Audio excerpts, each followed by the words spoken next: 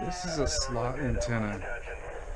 It was designed and engineered by W6NBC. He's got a number of really good videos on YouTube, and it's basically a disguise antenna to meet the needs for people in HOAs. The actual slot is the antenna. It's an inverse dipole. It's very broad banded. A horizontal slot creates vertical polarization. There's nulls off the side, but other than that, it's a very efficient disguise antenna. And that's a UHF. That one over there is going to be for 225 megahertz. Here's one of the plans for that one. This is going to be a slot antenna for VHF, and feed point from the side, so it'll be vertically polarized. And having a lot of fun with this project. Anyway, so yeah, that's a disguise antenna for HOA.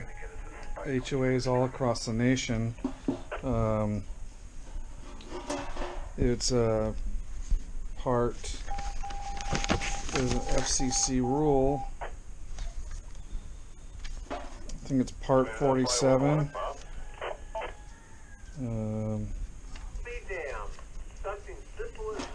Yeah, the FCC came out with the FCC Part 47 CFR Section 1.4000 in October of 1996, stating that HOAs had to accept the small satellite direct / dish TV network dishes. And anyway, so it's just a fun design. Been having a good time with it. This one is a UHF, and it's got a flat match on 445. So anyway, feed point from the side, and yeah, it's just for the folks in the HOA.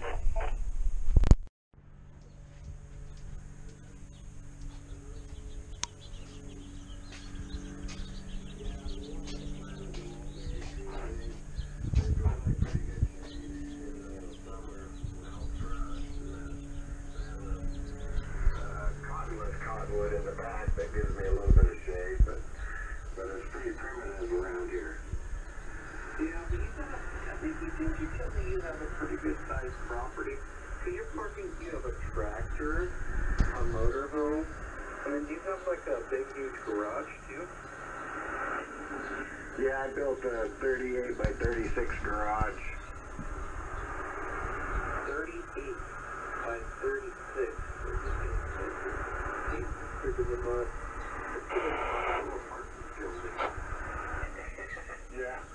Yeah, it's a pretty good size. Shout out to you, piece of shit. I had to do it while I'm filming, of course.